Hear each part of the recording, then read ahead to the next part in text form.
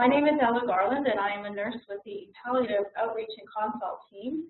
I'm a nurse on this consult team, and I come to you with information in that perspective, but I also am a graduate student member of the iPANEL team, as well as a member of a student of the University of Victoria, just coming up to the finish of my master's.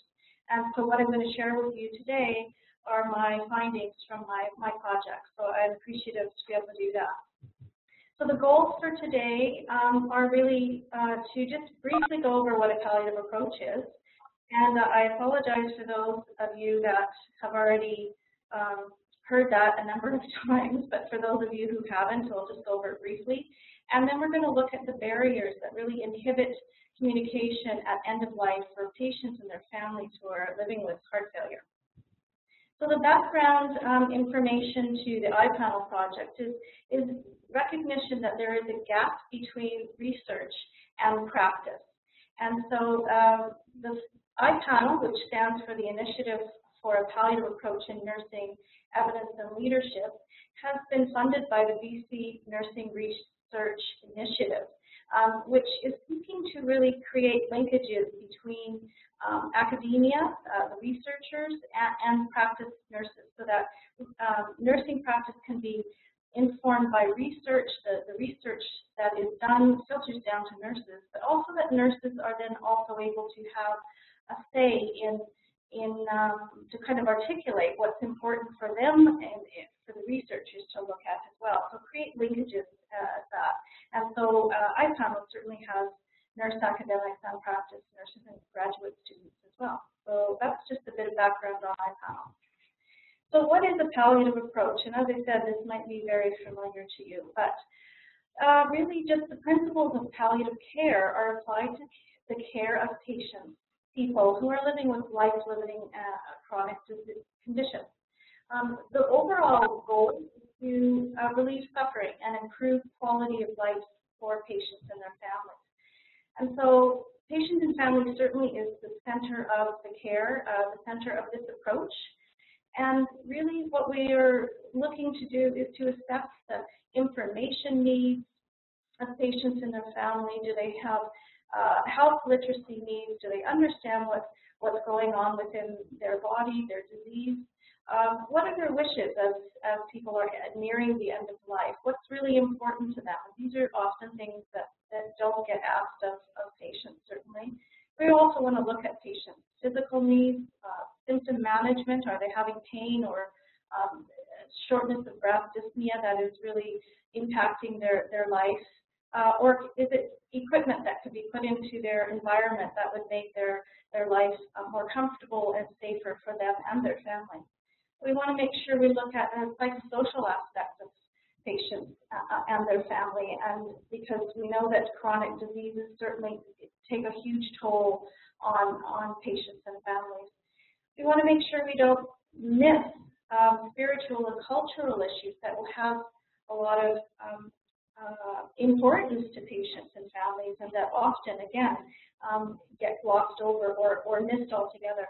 And then we really definitely want to look at what's important as somebody is nearing the end of their life, what's important for them, where they die, and then also care of patients and families after the death. The care does not stop just because the patient has died.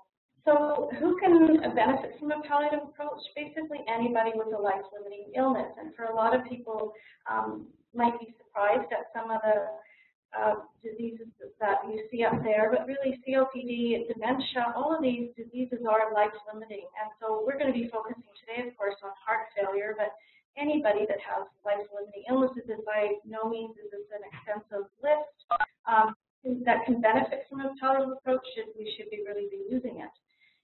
A palliative approach can be used anywhere, residential care, acute medical wards, or home settings. Regardless of the setting, we can apply this approach. And what's, I think, also very important and maybe a new way of looking at a palliative approach is that it's not really linked to a prognosis, but if people have needs. And so you can imagine that when somebody's first diagnosed, say with heart failure, they might not have as many needs at that time. They may have communication needs, but as they move along in their disease, their needs will probably grow. So it's helpful to be in there earlier on in their trajectory. And also important is that a palliative approach can be used along life-prolonging therapies, and that is also an important and different kind of perspective for a lot of people, but certainly one that I see as very valuable in the heart failure population, because they often have a lot of technological procedures and equipment sometimes inside their body, but it's still a very valuable approach, palliative, to work alongside of that. So why is the iPANEL focusing on a palliative approach? Why is that important? And really, all of us, I think, know that there are rising numbers of patients, elders, and that along with that comes patients with a lot of chronic life-limiting illnesses. And so often these patients live in an indistinct zone of chronic illness. They're not well, but they're also not being viewed as somebody who is palliative, is really close to the end of their life. And sometimes this zone can last years, and patients and families can suffer for years. So that's one of the main reasons for looking at a palliative approach and try to apply it to these populations. Also, a specialized palliative care unit is really not appropriate for all people living with life-limiting illnesses. So I'll speak about St. Paul's Hospital, where I work. The palliative care unit there is really reserved for patients who have acute symptom management needs. And while some of these patients may have those needs, likely more towards the end of their illness, they certainly have a lot of other needs, I would argue, that could really benefit from a palliative approach. And then also, if we're involved in a palliative approach is being used from early on, it makes the transitions in chronic disease conditions, I would say, much smoother, because the family is not shocked by the fact that we're approaching them about end of life. So we're just going to move forward and talk about my project that I used for my master's project, and we're going to specifically look, as I mentioned earlier, at the barriers to communication, and how that has huge ramifications for the care of these patients as they near the end of their life. So this problem is clinically based. I have the privilege of sitting with the heart failure team, interdisciplinary team, and the goal of my being there initially was to case find and also to help build capacity within the team, help them identify patients that would benefit from a palliative approach, help them identify patients that were actually dying when they were nearing life, when they themselves didn't seem to recognize that. But what it came down to was, certainly I did that, but I really started to realize gaps in communication were causing a lot of problems, because the nurses would not necessarily know what the family's wishes were. They weren't sure that the patient knew what their disease process was. They weren't sure what these physicians were offering, or what the physician had said to them. So there was a lot of gaps in communication. So then that became the focus of my project. But also sitting in with the team and doing some literature search, obviously. Heart failure population has very similar needs to those patients with cancer. There's very minimal end-of-life communication when compared to, for example, Murray et al.'s research, who compared the care of patients that had inoperable lung cancer and heart failure and found huge differences in the care. Among them, very minimal end-of-life communication and understanding around their disease process. And clearly, not having any idea around that you're even nearing end of life or what's going on within your body clearly impacts end-of-life care. So we're just going to briefly speak about the benefits of communication, and this won't come as a surprise to anybody, I'm sure, but this is specific to the heart failure population. And really, not all patients, but most patients really wanted to have opportunities for honest communication. They wanted direct information, but they also want it delivered compassionately. And they just want the door open. As one patient said in some of the literature, they wanted a seed planted, even if they didn't want to discuss it right then. Obviously, good communication influences emotional well-being, symptomatic relief, functional ability, physiological status, and improves coordination of care. So none of that is probably a surprise to us. Poor communication, on the other hand, has a very negative impact on patients' quality of life. Poor symptom management, obviously, would be one of the main things that we think of. But obviously, psychological morbidity is also a problem. So patients who don't have a lot of good communication around what their disease process and their prognosis are more prone to anxiety, depression, and anger. They also have been known to, the research shows, get unwanted treatment. So that they sometimes receive CPR when they wouldn't have wanted it, or cardiac interventions. In fact, Strachan et al. Performed quantitative research in acute care facilities across Canada and found that hospitalized patients were sometimes receiving more aggressive treatment than they actually would have preferred. But potentially, it would seem that maybe that hadn't been asked of them. And obviously, poor end-of-life care as well. Patients often are not dying in what would have been their chosen place to die because no one has asked them, or patients often may have had that discussion or that thought of themselves, but they have not communicated that to their family sometimes, or their healthcare providers. And they often have a poor awareness that death is very near. Again, because that communication just has not happened. So given that information, this is the question, my research question that I came up with. So what is the current state of knowledge about barriers that interfere with end-of-life communication with patients with heart failure, their carers, and healthcare professionals? So that's a very long question. But I really wanted to kind of get at the problem from all angles that is possible. So goals obviously were to identify the barriers and then to translate the knowledge and try to make a difference at the bedside level, at the patient level. So the current state of knowledge, end-of-life communication in patients with heart failure is pretty dismal, I have to say. And the literature spanned over, I think, 15 years, and there's really been little progress. But I am hopeful because I think things are starting to shift, and it's starting to, heart failure and end-of-life is starting to take more of a presence around this time. So there's very little knowledge. Patients have very little knowledge of their diagnosis. And we'll talk about that, the reasons for that coming up in a little bit when we look at the barriers. They often think that their symptoms are related to advancing age or lung problems, other comorbidities. Garland et al. Has done a study where they found 34 of 40 patients had very little understanding of their diagnosis. Few had discussions of their prognosis. So again, Strachan et al. Quantitative assumed that while just over 11% had discussions of prognosis, 46% of patients that they looked at wanted to have these conversations. So clearly there's a huge gap there that we need to attend to.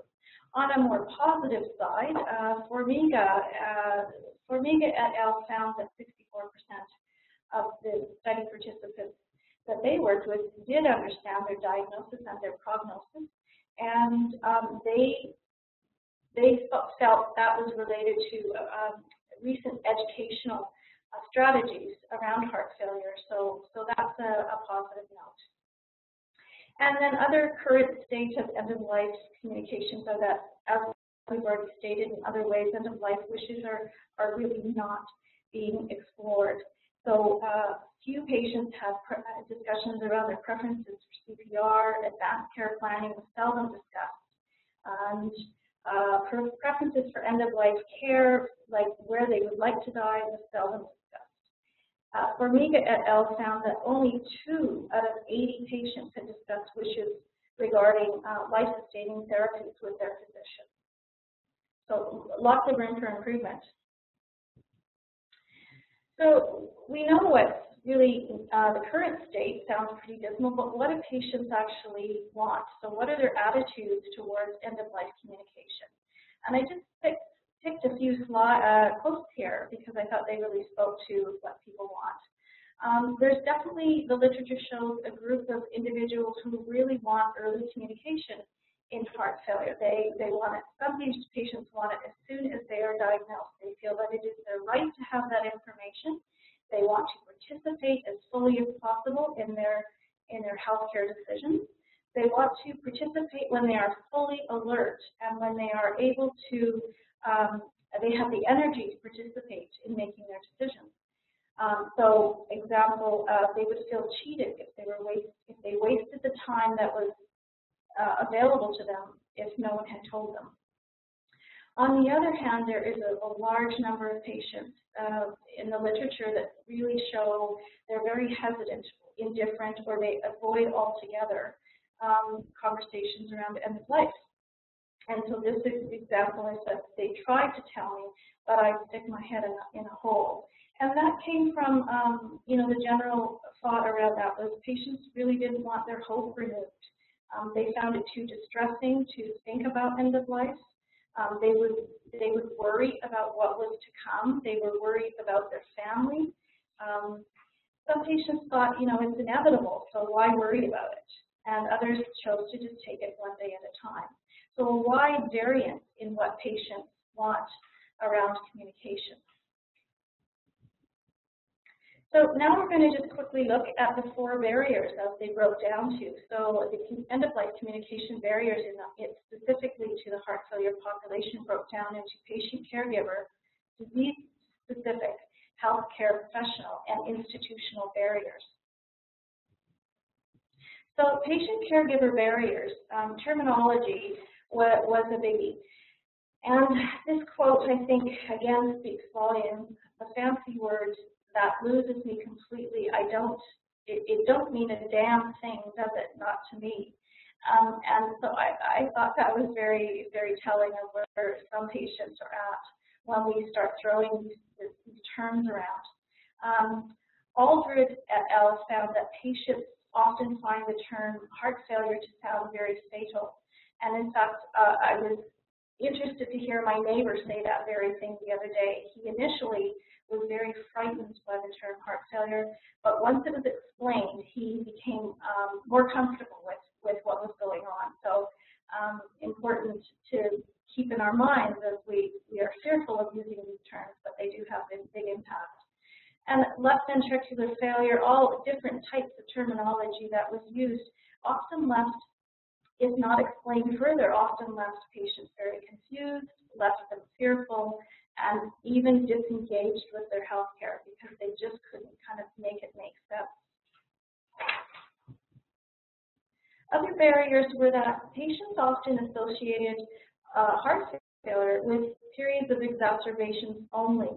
Now, this I thought was very interesting, but often it was when they were in hospital, in acute care, being treated for exacerbations. That's the only time they'd ever heard heart failure. Physicians might not have ever used that word for reasons we'll hear about in a little bit, and knowing that it causes angst to patients and family. So they might not have ever heard of that term. Some patients in the literature began to believe that they only had it when they were in hospital, and so once they were out of hospital and they were over their exacerbation, they really didn't consider themselves to have heart failure at that point. Timing is also an interesting barrier. So we heard earlier that some people want the conversations really early, some people don't want to have the conversations at all. But what was interesting about what the literature was showing is some patients want to have the conversations or say they want to have the conversations when they're really well, and not obviously when they're in acute care and an exacerbation. which kind of makes sense. But then once they're well, they also don't want to have the conversation. Obviously, some patients. So it kind of puts healthcare providers in a bit of a quandary. What do we do with all these variances of what patients want? Other barriers are fear of asking and waiting for the MD to raise the question. So fear of asking encompasses many, many things. And it's, I think, quite commonly understood that many, certainly not all elders, I was just with my mother on the weekend, and I know she would not be shy about asking, but many elders have a discomfort with challenging or even just questioning healthcare providers. There is a fear for some of the literature shows for some of the patients, a fear of upsetting the physician, that the topic might be taboo, that the physician may be seen as being challenged by the patient or family, so they really don't want to raise it. And so they often find healthcare providers unapproachable as well. So they often wait for the MD or the healthcare provider to raise end-of-life conversations, and they, of course, often do not get raised. So very lots in there to tease apart, but lots of things to work on to try to improve end-of-life communication. We spoke a bit about this earlier, but patients can feel very removed and disempowered. Very sadly, Caldwell et al. Found that some patients doubted their opinions would make any difference to the care that they received, so they just kept mum about it. Some patients handed over their care to the healthcare providers, believing that they would know what's best for them. Some patients in the literature expressed that physicians probably would tell them what they needed to know, while others, they'll only tell me what they want me to know because they think I'm too stupid or disinterested to tell me the rest. So really resulted in patients feeling disempowered. And thoughts about dying. Many people in the literature thought about dying, but often in the context of aging rather than because of heart failure, or only when they were hospitalized. And so as soon as they were out of hospital, they never gave dying a thought again. And some of the research shows that patients, when they were approached while they were in hospital, because of exacerbations about end-of-life information, when they were approached by the researchers, they really didn't understand why the researchers would be talking about that with them. And the other part of this is that heart failure is often viewed by certainly the public and sometimes by healthcare providers as benign, and it doesn't have the same connotation as a cancer diagnosis. So not as worrisome for some people. On the other hand, Horn and Payne found that some patients in their study thought about death on a daily basis. They worried about their family and they're worried about the dying process. So when we hear that, I just wonder how we could support that patient and family in communicating around end of life and what they might expect and how much better that might potentially make them feel. Now, caregiver-specific barriers, they're quite frankly very similar to the patient barriers, but often uncomfortable raising the question. They were often anxious, so they just avoided altogether. And even if they were interested in getting information, some of the research shows that they weren't able to get it. And if you have healthcare providers who have a discomfort, which you're about to hear with having the discussion, it's not surprising that they were unable to get the information they wanted. Disease-specific barriers are, well, probably one of the most challenging parts of this, because you really can't change some of these barriers. Prognosis is virtually, I don't know if I can say that it's impossible, but incredibly challenging. And therefore, if physicians feel that they cannot give a prognosis, they just choose not to have a discussion about it. So rather than say, we don't know, they choose to just not do it because it is impossible. And I don't know how many of you have have sat with a patient when they come up maybe from Emerge or another area, and they are thought to be within the last few hours of their life, and the next morning you come back in and they're sitting on the edge of the bed, so eating. So it's incredibly difficult to know when are these patients really at the dying phase, when are they really there. So, so it's just not often talked about. And physicians often, in some of the research, because they thought that comorbidities would likely take the patient's life first, they actually didn't feel it necessary to discuss prognosis of heart failure. Likewise, trajectory is very tricky in heart failure. There isn't one long, slow decline like we're kind of more used to in the cancer trajectory. There's multiple trajectories. 33% of patients that are diagnosed with heart failure die within the first year. And of those that go on further, there are other multiple exacerbations usually, and patients can go on and linger with a lot of symptoms for a long time and recover. So the trajectories are just not what we're used to. Therefore, how from a physician perspective, how are they supposed to kind of translate that into communication that is not alarming to patient and family? But it also then creates difficulty in seeing when end of life is nearing.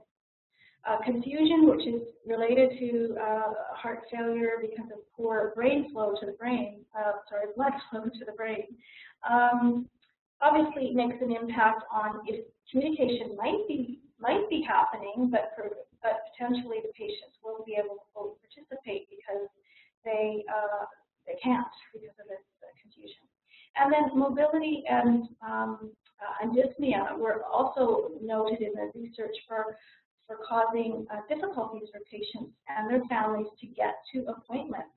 So if you're not being able to leave your home because you're so symptomatic, you can't get to a place necessarily where you can have these conversations with healthcare providers. Healthcare professional barriers, again, very interesting, but not really surprising, most of them. Fears of handling people's emotions certainly came up in the literature and came up for me when I participate in the heart failure clinic meetings with the staff there. They just didn't want to have the conversation. They didn't know how to handle the emotions. They didn't want to send patients home after having said that, had conversations. So they really just didn't have the conversation. That stopped it right there. They didn't want to remove hope. So they don't understand, obviously, that there is a way to have these conversations without removing hope. But one thing I found very interesting was that in one of the studies, a physician actually told the patient one prognosis and told the family what he really thought the prognosis was. And so he just didn't want to remove the hope from this patient and family. But of course, giving them two different diagnoses puts them on a different page and really impacts certainly quality of life and potentially treatments that the patient might, decisions that the patient might choose to make. All in all, often fears of distressing patients, and so they just would not even attempt the conversation. Certainly, lack of communication skill and training was mentioned frequently from all manner of healthcare providers, certainly physicians and nurses alike. And I don't know who among us can say that we've had a lot of education in communication skills and training. I kind of got mine on the job once I came to palliative care, for the most part. And so there's a real discomfort with it, and so it just doesn't happen. Healthcare providers often find it difficult to find the right words, so they just avoid it. Communication, when it does happen, the research shows that patients often and families found it very paternalistic, very one way. So there wasn't a lot of interaction. It certainly wasn't patient-centered communication. And Caldwell found that patients felt poor communication skills in a healthcare provider was definitely a barrier. So they weren't, if they thought that the healthcare provider couldn't really carry the conversation, they were less inclined to participate in that as well. Terminology for healthcare professionals was also a barrier. So we heard earlier that patients really didn't like the word heart failure, found it very fatalistic, and so too, similarly, our healthcare providers don't like using the term, so they just avoid it altogether. They also, some physicians, actually, to avoid the heart failure, using the heart failure term, using even other terminology to explain heart failure, they, the literature shows they would simply treat the symptoms, but not ever tell the patients that they had heart failure. So they avoided it altogether that way. And again, they often, the literature shows that some physicians felt that other comorbidities would take their lives, so they really didn't have to share that information. Otherwise, physicians may revert to using really complex terminology such as left ventricular failure, ventricular dysfunction, or they may use euphemisms such as tired heart syndrome. And so what this does is it kind of insulates and protects the healthcare professional, but the patient, of course, is left very, very confused about what is going on. It leads to poor understanding of their disease and how their symptoms are related to it, and how obviously that it's a life-limiting illness. They may never get that from the euphemism. Interestingly, though, if euphemisms were used by healthcare providers and the patients and families felt that the healthcare provider had good communication skills, they thought the use of euphemisms was good. But if they felt that the healthcare provider had very poor communication skills, they really saw the euphemisms as a way of avoiding the truth. Very astute patients and families out there. Other barriers were feeling a failure, so professional failure is what came out of Barnes et al. Research. And certainly I have witnessed that in my clinical practice as well, working with the team. And that can often lead to a focus on interventions, life-prolonging technological interventions, so such as things like implanted cardioverter, defibrillators, left ventricular devices. So there's lots of focus on that, and very little focus on the fact that the patient is truly, potentially nearing the end of their life. And if you focus on that, you don't have to deal with the end of life. That's kind of what came out of the literature. Interestingly, Caldwell's study found that a patient really found that physicians compartmentalized cardiac care, and he said that they look at one thing and only one thing, and so that no one seems to be able to say, well, this is it. So patients definitely are, as I said, astute in catching on to some of the healthcare provider barriers. And in the end, a difficulty recognizing end of life that it's approaching, and so that's not surprising if they feel like they're a failure. If they focus on interventions, it's not surprising that they're not recognizing end of life. It also, their trajectory also is pulled into that. The literature shows that they often don't know what end-of-life care is. They don't know the options that are available to them. So that obviously makes a huge impact as well. Institutional barriers. So there are definitely a number of these. Lack of communication was a fairly significant one in the literature as well. So conversations may take place, but they're not necessarily communicated to other healthcare providers.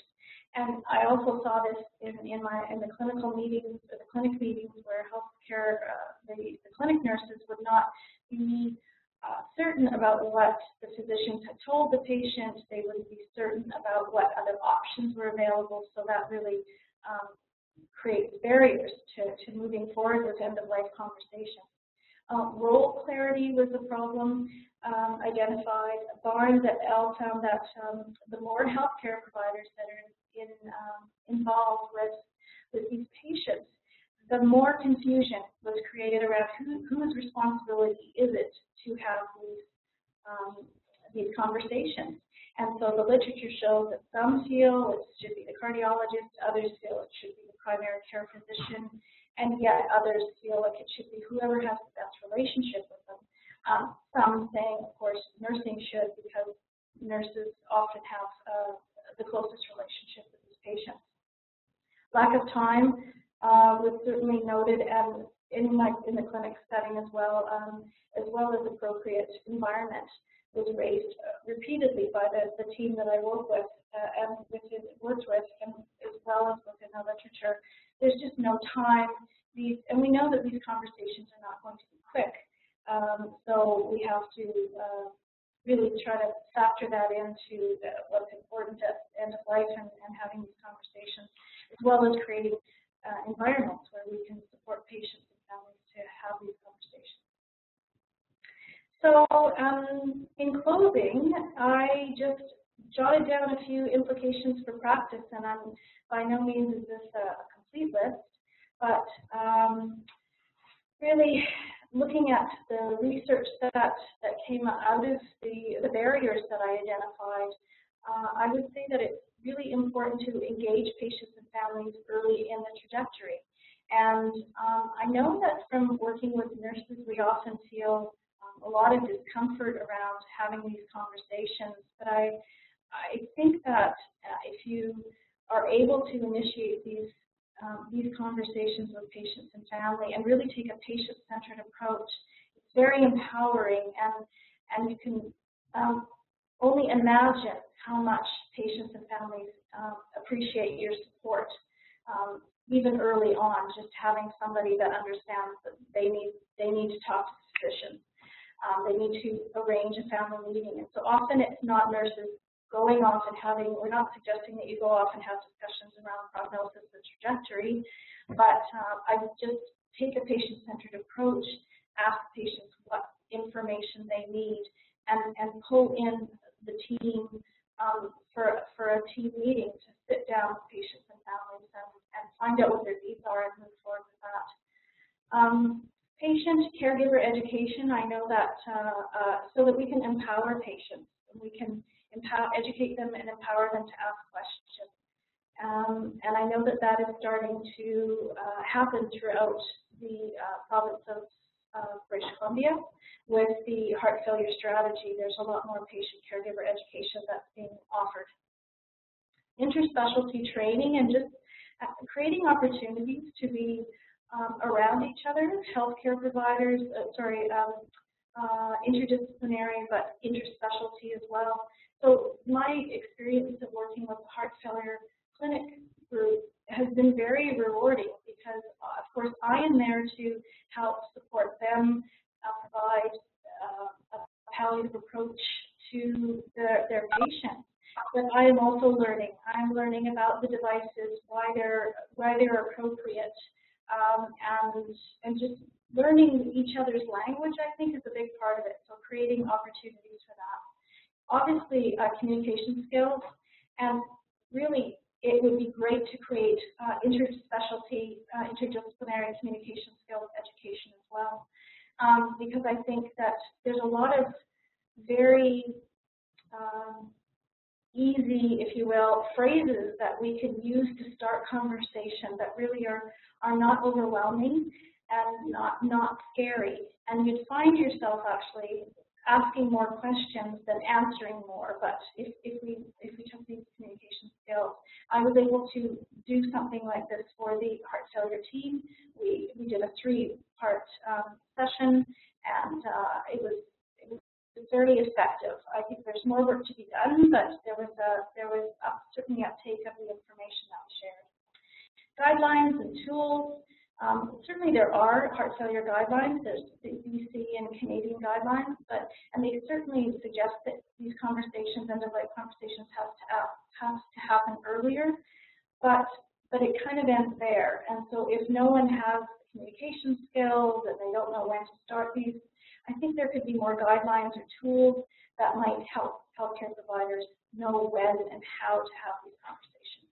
And then research opportunities, and the ones that just come to the top of my mind because they really weren't addressed in the research were really from a cultural perspective.